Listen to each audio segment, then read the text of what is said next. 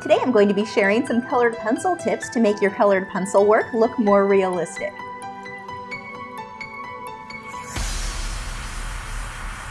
If you're interested in where I've been for the last week, check out the end of the video where I will be showing you what I did to this part of my yard.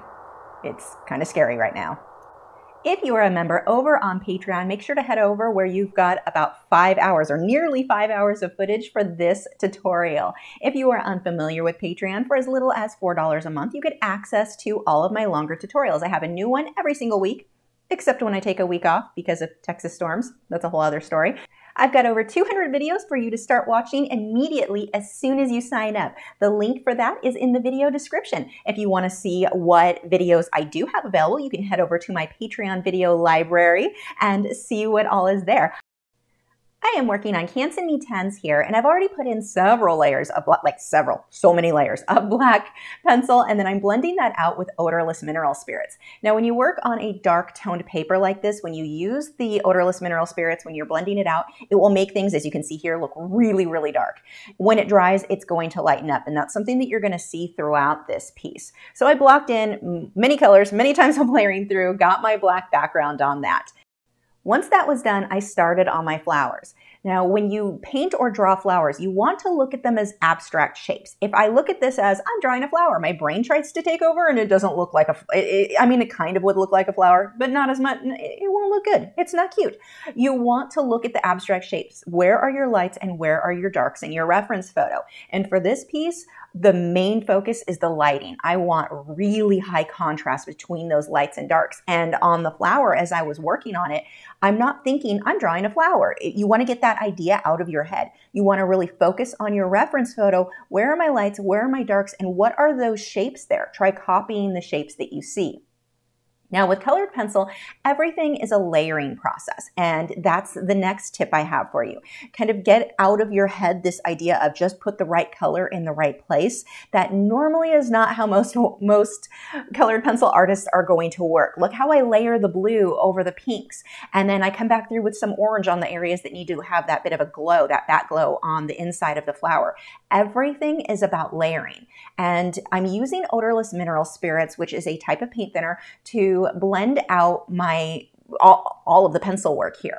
Now, in order for the odorless mineral spirits to work well, I have to have a lot of pigment on that paper. The biggest problem that people have, or the biggest complaint people have when they don't get the results they want when working with odorless mineral spirits, is that they didn't have enough pigment on the paper. That's usually the thing that went wrong.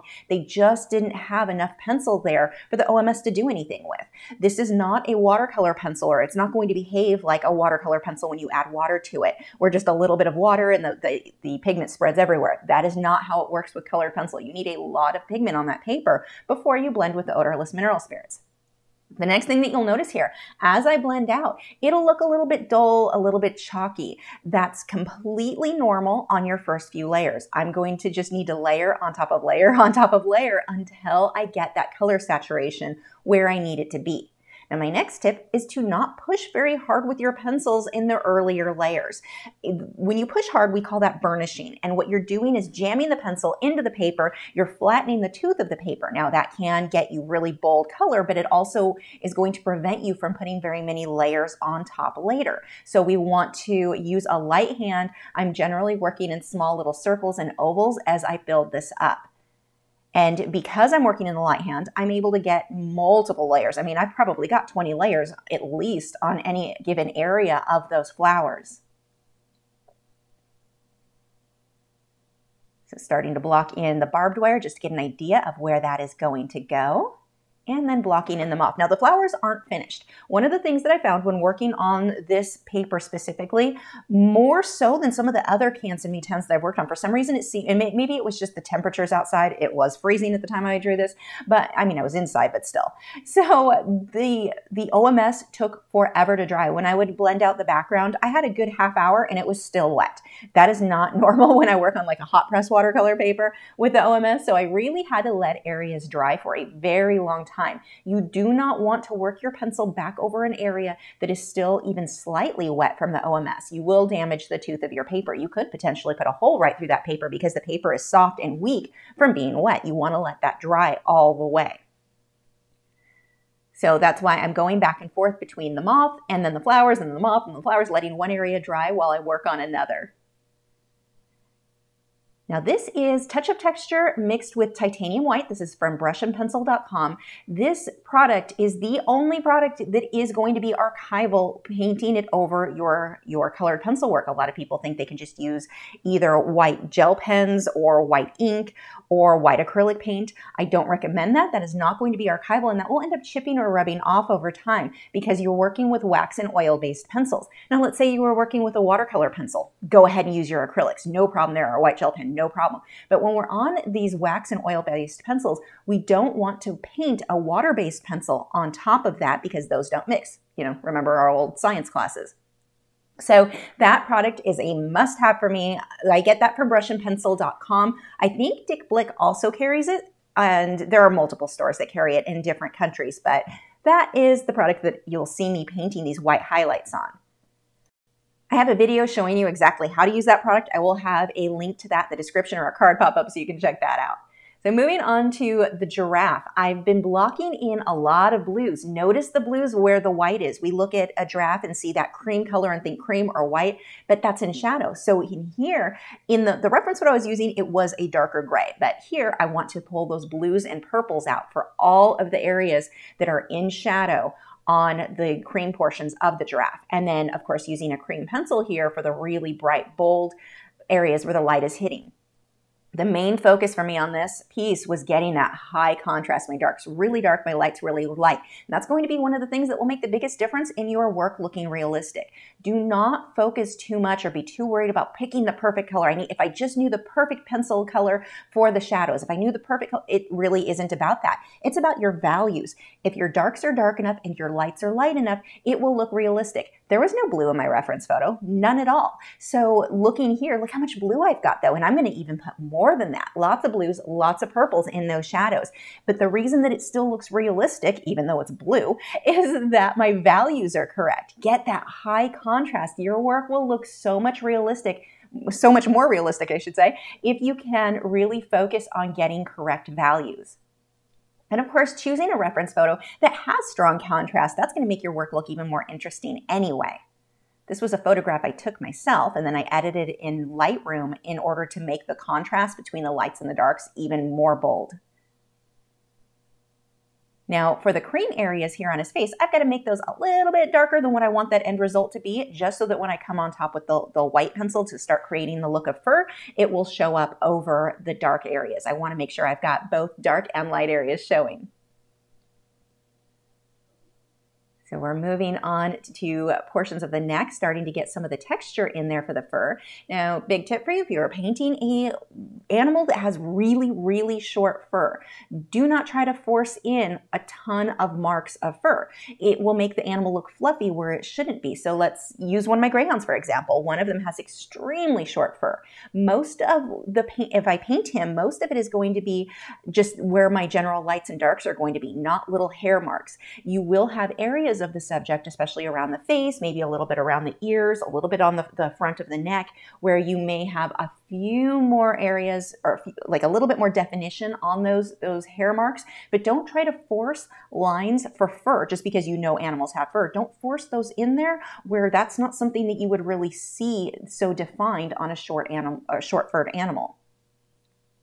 And I'm going to create more of the definition of the fur around his face where it is a little bit longer, but you really want to be careful not to overdo it. You want to give the hint of the look of fur without trying to draw in every individual strand, because you start changing the fur doesn't look the same anymore. It starts looking very coarse, a little bit too long. Although a long-haired giraffe would be adorable, that's not what we want to create here. So still focusing on those values. And I will come back and rework areas of the neck so many times.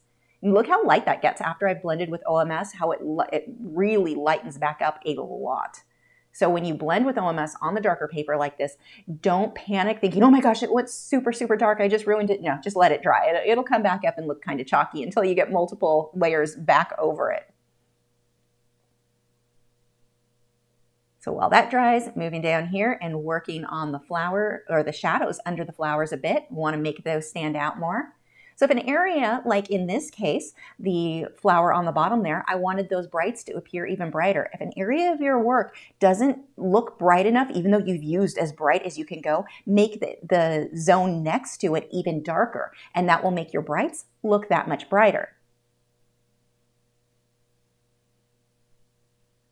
Notice that the color that I'm using for the highlights on the black of his horns there, it's the exact same blue, the exact same value as the shadow of the lighter cream white areas of his neck.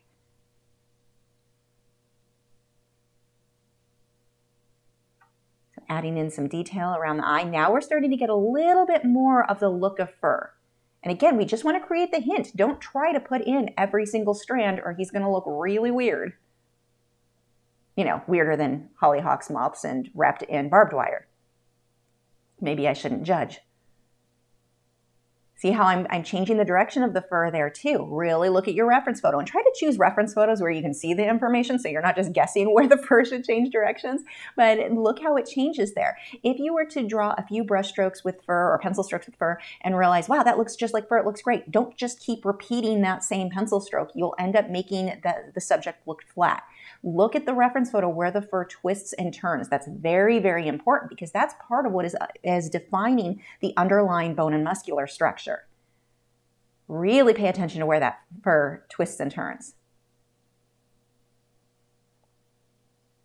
So same thing here, starting to block in some of the bits of fur. Now the fur is a bit longer there, so I do have longer pencil strokes.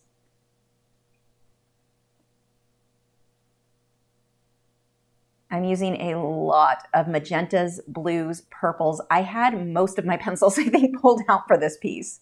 Everything except yellow. Now here's a tip for you when you're drawing most animals, with the exception of some frogs, fish, birds. Besides that, if it's an animal that has fur, you're probably not going to use yellow at all. Just put those pencils away. We often think like yellow lab, use yellow, or blonde hair, use yellow. No, it will not look good. Usually in those cases, you're going to be using more tans, grays, purples, magentas. Those are the colors you're typically going to go with. Yellow, the only time you're really going to see yellow on fur is either if the animal got into your yellow paint, looking at you there, Wade, a few months back, got into a tube of yellow paint of mine and was wearing that, or if there is a yellow reflection cast on the subject. And even then, I don't know how much I would include that in the painting. It'll look a little bit weird. So yellow is one of those colors that you're probably not going to use as much as you might think on an animal with that light buff colored fur. Well, I often talk about the importance of values over color. That's one of those colors I usually leave out. If you're doing something that's more pop art or impressionistic, then you can pull in some strokes of yellow, but it's not because the fur is supposed to be yellow, even in that case.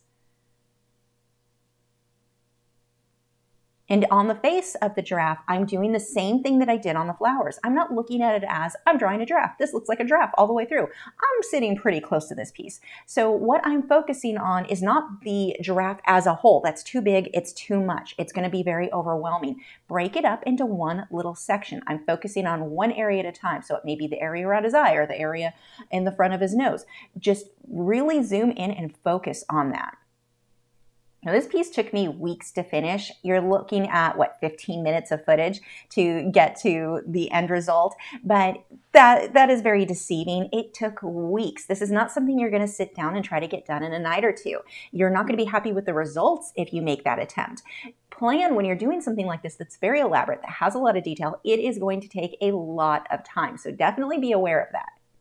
Here I'm using that touch-up texture, titanium white mixture again to pull out some highlights. Now the great thing with this product too, it adds a little bit more tooth to the paper. So if I paint something white, but I really wanted a light yellow, I just let this dry and I go over it with the light yellow. Now I'm working up against white, so that yellow is going to show up really well. And it's also added a bit of tooth to the paper, so the pencil will stick to it really well. And when I go over it with a pencil, I'm usually not pushing super hard. I'm not trying to chip that off the paper, but it is wonderful where you have an area, let's say I wanted light pink. Put this down first and then put the pink over it, and it'll stand out even if it's on top of a darker color. I sound like a walking advertisement for that product because it's one of in all the years of new products that's come out, that is the one I can't do without. I would not want to go back to working in colored pencil without that product. Really brightening up the orange. See how I just put orange right over the touch-up texture titanium white, and now it's this nice bold orange, where if I tried to do that over the browns that I previously had, it wasn't going to stand out. And when you use that product too, make sure you let it dry completely. At least 10 minutes, half an hour would be better. Like, really let it dry before you go over your colored pencil. It needs to not just be dry to the touch, but really cured so it attaches well and doesn't chip off on you.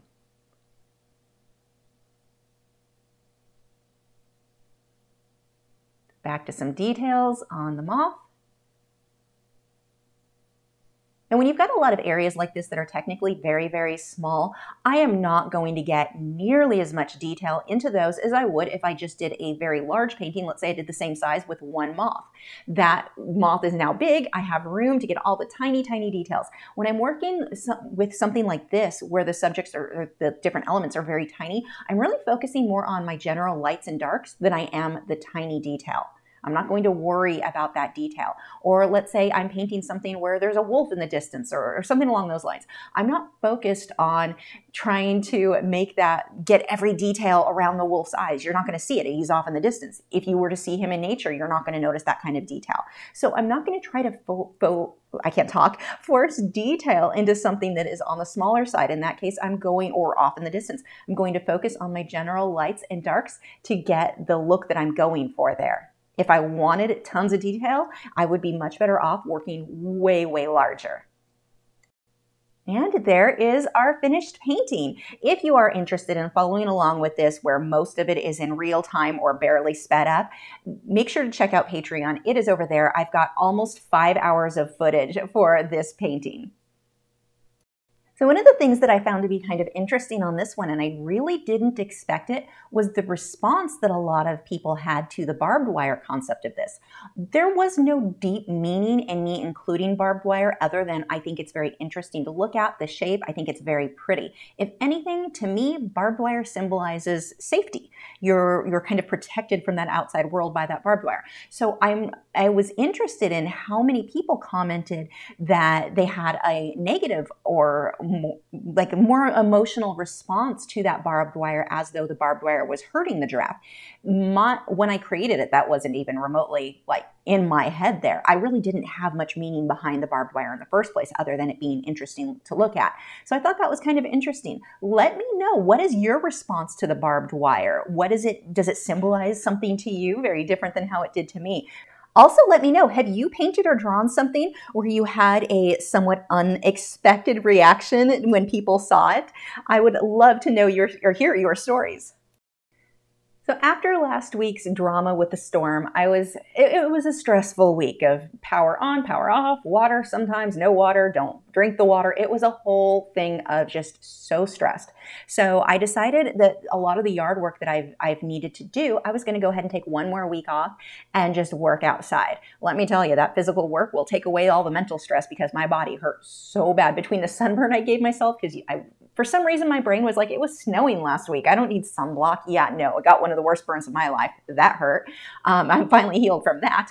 But I decided to go ahead and start on this. This is the main project here. This was the flower bed that I wanted to put in front of my studio window. That is the bay window there for the studio. So I had to remove most of that grass there. Now, I'm not removing the roots. I'm always going to be fighting with the Bermuda grass wanting to come through that. So there it was. And I had to remove most of that with a pickaxe. Here in Texas, between the rocks and the clay, shovels don't do a whole lot of good.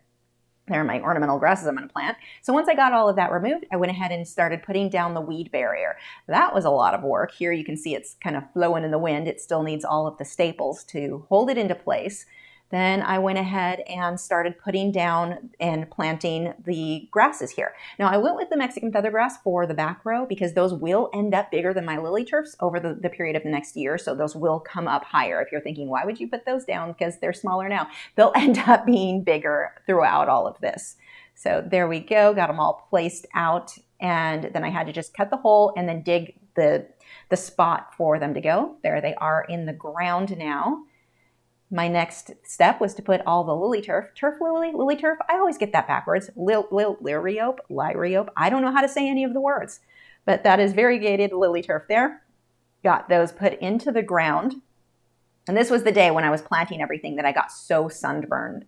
It was sunburned. I can't talk. Sunburned.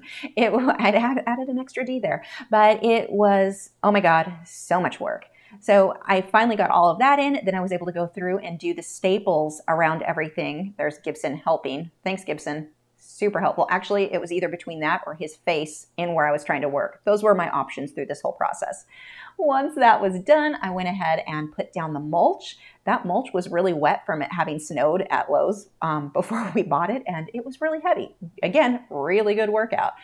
My next step was to plant these shrubs into the ground. They had been in pots for the last year. They were overgrowing those pots, so time to put them into the ground. These guys take a pretty big hole. Here in Texas, we want to plant not too deep. We want more of a wide, shallow hole. But again, with the hole, you can't dig with a shovel here. Everything was done with a pickaxe. Oh my gosh, there's my bird feeder. The work it took to get those 4 holes, it was most of the day just trying to chip out. And it was wet. I mean, the ground was wet enough that it should have been easier. But because there's so many rocks, I was chipping through rocks more than even the clay. So that was a lot of work. Finally got those into the ground. And that was my 3rd day of digging holes and working out here. So at this point, my muscles were just rubbery limp noodles. So I took those pots, stuck them over in between the large bare areas in between the ornamental grasses. And that I'm going to probably be putting sweet potato vine in those once the weather warms up a bit more. I've got a few weeks before I'm probably safe to go ahead and put those out. The cool thing about this flower bed is it is going to tie together 2 other areas of my yard. I've got 3 areas that will have the sweet potato vine now. I've got Mexican feathergrass in one other area. They're in pots. And this helps. I've got the lily turf that is in the flower bed in the back. This really is going to help to tie those zones in together. For me, when I do the landscaping, I wanted it to look kind of like how I do with the painting, where you want different elements that are sprinkled. Like if I use one color in one area, I have to use it in another area to balance everything out. And so that's really what I'm doing here. Some of that mondo grass is not doing great. 3 of them are quite questionable. So, and even that feathergrass there might not make it. But luckily, the place that I buy them from, Callaway's, has a lifetime guarantee on everything. So if one of those went into shock and doesn't make it, they'll replace it for me. So not a big deal there. I mean, obviously I don't want it to die, but it happens. So here, my tree in the background, I've got a cedar elm and the grass went right up to the tree, or almost up to the tree, not quite. But I went ahead and put down the weed barrier and then the mulch on top of that to kill off the areas where the grass was. Hopefully that will die off so that next year, or the grass will have died off enough that next year I can go ahead and put sweet potato vine all around the tree. That's the plan. We'll see what happens. In the meantime, sweet potato vine is going to go into that pot that's sitting empty there. And day 4 was spent cleaning my patio. I washed all of the cushions. I put together the new water fountain you see back there. I got the table cleaned, the fire table. That was filthy. Everything was just dusty and dirty. I washed windows. I still need to put the generator away. We've got to do some maintenance on that and then put that guy away. So he's in the way. He doesn't look cute there. I reorganized where some of the plants were. And a lot of this stuff needs to be trimmed. The star jasmine is going to have to be trimmed down. It looks like some of it is still alive, so I do expect most of it to come back, which surprised me. There is the water fountain. I was so excited about this. I wanted it, this specific one. Don't mind the flip-flop. You have to pay extra for that. It does not come installed. But I wanted this exact waterfall last year, and they were just sold out everywhere. So this year, when I was all stressed out from the snow, I went ahead and decided to jump in before everyone else started doing their spring planting and got myself that waterfall. Now these little lights are going to end up around the flower bed. I have these in all of the other flower beds as well in the backyard. These go on the ground. They're solar. They look so pretty. There is my yard or the back flower bed from last, I want to say this was spring. So the crepe myrtles were just coming in or starting to leaf out at that point. But look at the ground there. Those lights are those solar lights. That's what's going to be in between some of the feather grasses and the lily turfs until those get full enough that you can't see them anymore. But in the meantime, those are going to go there. I bought a couple of other things to put in that flower bed as well. A really cool Alice in Wonderland themed sign, which I will show you guys once I get it. I'm so excited about that one. And yeah, that is the yard. I am so proud of myself because I did all of this completely by myself. Everything from dragging the mulch into the backyard, digging up the grass, digging the holes. Everything was done completely, like I'm just so proud of myself. And I've had people ask why my husband, or didn't your husband help? Why wouldn't he help? He would if I asked him to. I don't want him to. This is my project. I get to do everything exactly how I want. And if he's not involved, he's not going to give me his opinion on, well, I think you should do this plant, or maybe you should do that plant, or maybe you should move this over. I didn't want anyone's opinion. I wanted to do what I wanted. And it was the best stress relief. Yeah, my body was physically like I thought I was going to die. There was a lot of ibuprofen in my life during those days, but this is something that I know I did by myself, and I'm just so, I guess tickled would be the word. How old do I sound when I say I'm tickled about something? But I'm so thrilled with this. There is the clean patio. Still need to get the generator out of there with the lights, but it's a really nice space. I sit out there a lot. Last summer, I go out there a lot and sit out there with my coffee or wine in many cases. So yeah, there's my happy space, and this is what I've been working on for the last week and why I was MIA, but we'll be back to our normal schedule now that all of that work is done. Have you subscribed yet? If not, I have a handy button right there. It's round, has an orange arrow going towards it. If you click on that, that'll help you to keep up to date with all of my new art videos every single week. Also, don't forget to click on the bell notification icon, because otherwise YouTube probably won't notify you when a new video goes up.